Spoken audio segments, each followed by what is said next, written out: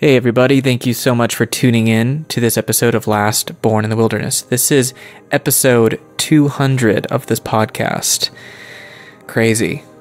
Hi Patrick, my name's Peter, I'm 59 years old and I live in the Isle of Man, which is a small offshore island of the British Isles. I like your podcast. It's like when you look at a city or when you look at any landscape, right, that the further up you go, the more you get a comprehensive view.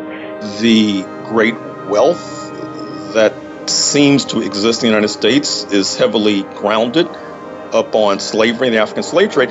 Something here is a real internalization of a settler colonialist myth about what whiteness is and about what whiteness has meant.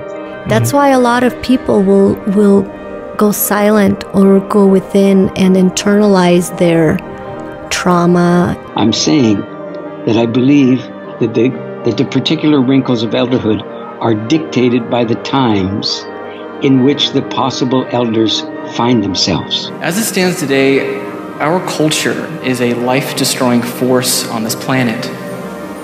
The current projection is that we're set up to start having ice-free periods in the summer of Arctic sea ice within about 5 years from right now. We tend to prefer the here and now over future and distant places.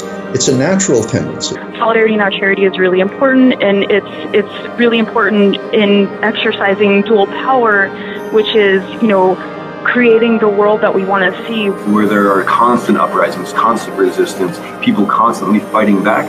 In those countries, more often than not, the states are less able to develop their repressive capacities. World Resources Institute is one of the key people behind the Fourth Industrial Revolution, behind everything, behind the financialization of nature.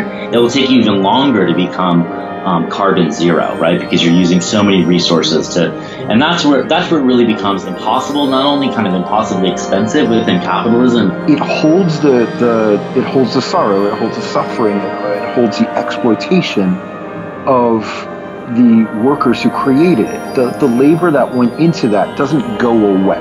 Because we don't know for sure what's going to happen, and even if we did, I would still get up and try to do the right thing simply because, I want to go out on my feet. A great deal of Indigenous people do center their identity and their culture